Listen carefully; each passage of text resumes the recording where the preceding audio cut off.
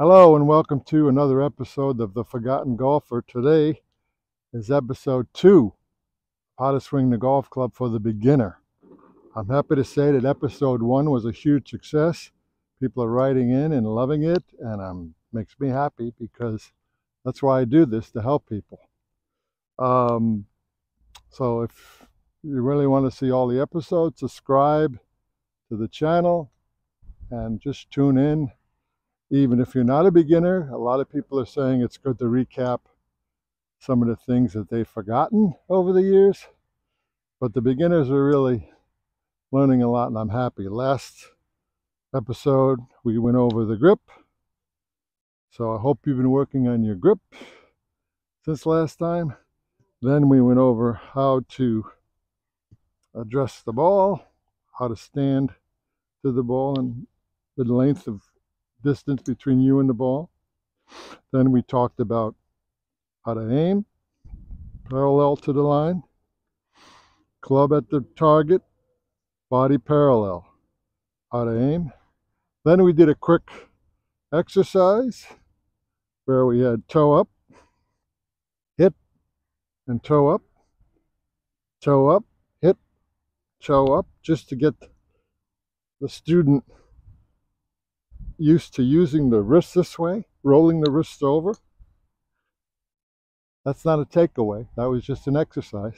Today we're dealing with the actual takeaway, which, takeaways, there as many takeaways as there is golfers, but I've come up with a great way for the beginner to take the club back and to take it away consistently, so your shots will go straight as an arrow and you'll be more consistent than anyone that you know. So come on back. I can't wait to get started with episode 2.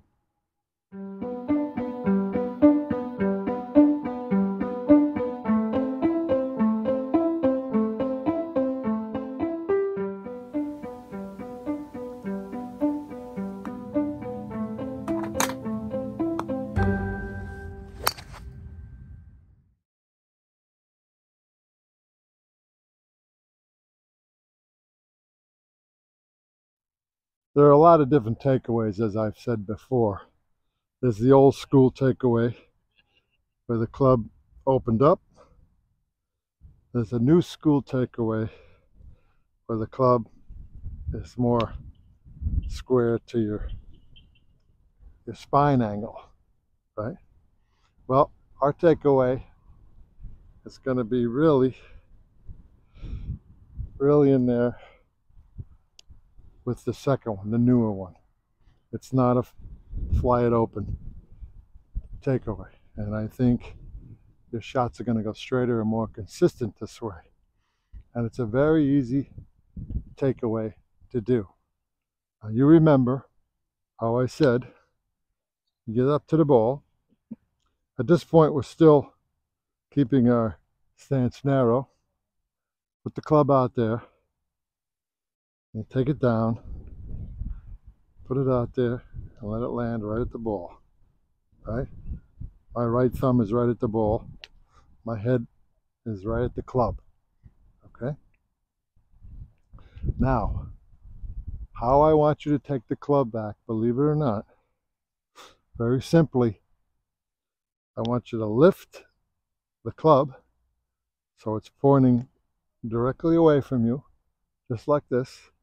So we measured the distance, we lift the club, and then we just turn, and there it is. There's the takeaway. There's the first half of the swing. Let me do that again. We're going to lift the club. We're not going to open it. We're not going to turn the left arm. We're going to lift the club, and we're going to get there by just turning our shoulders. We're not doing anything with the legs. We're letting the legs go where they want to go. At this point, lift the club, turn it, and there you are. There's the half swing. That's the half swing point right there. Right? Let me show you it this way.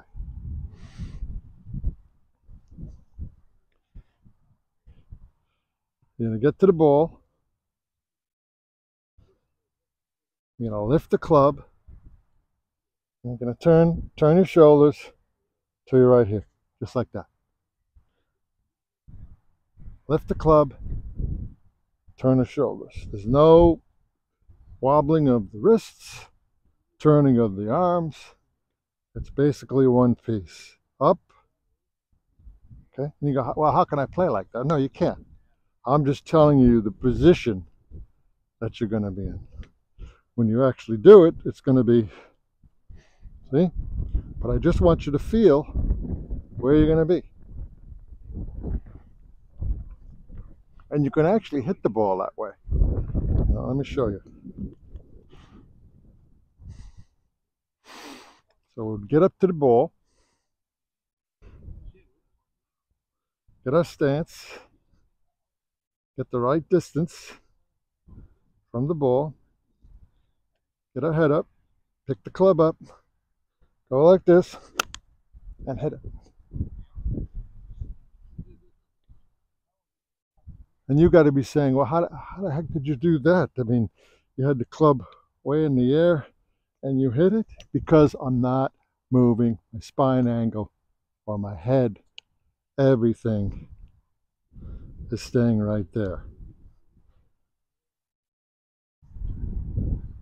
Got it? Those of you who aren't understanding the spine angle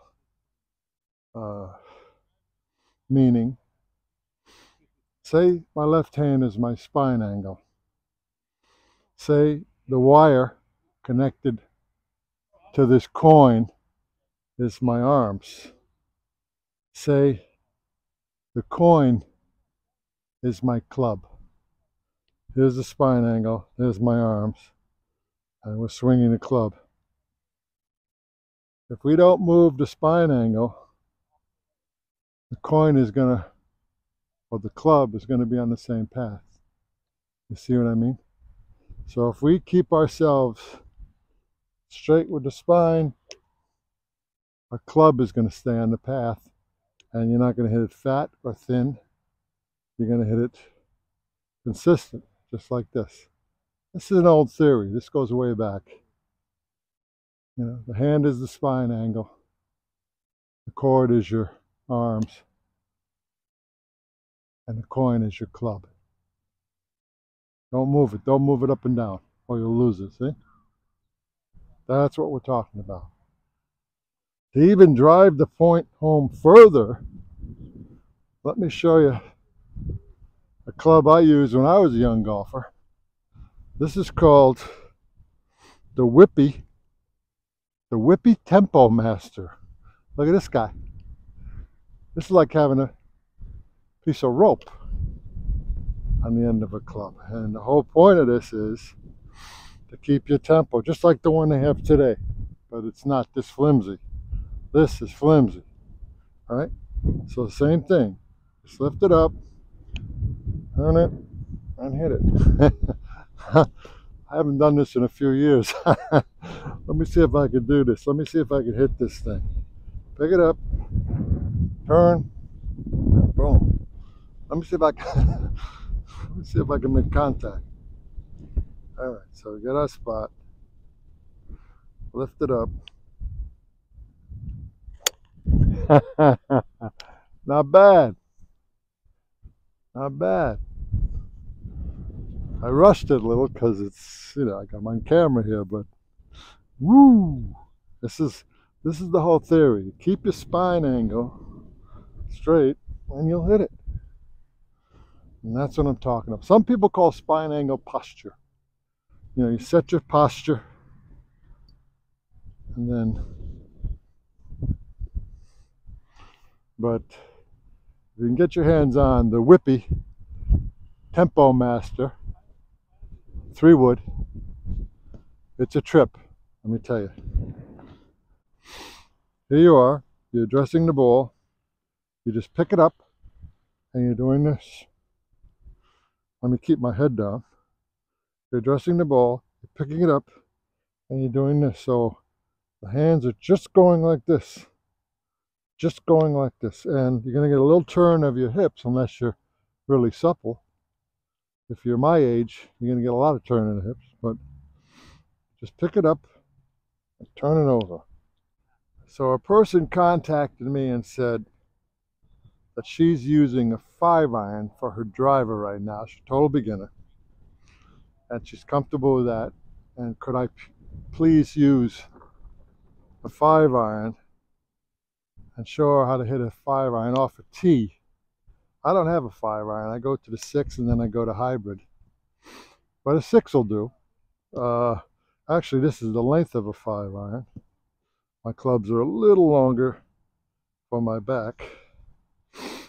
But I will show her how to use this just like a driver. Now, the takeaway is the same. Doesn't matter. We're just going to play it toward the inside of the left foot because we're not going to try to compress this ball.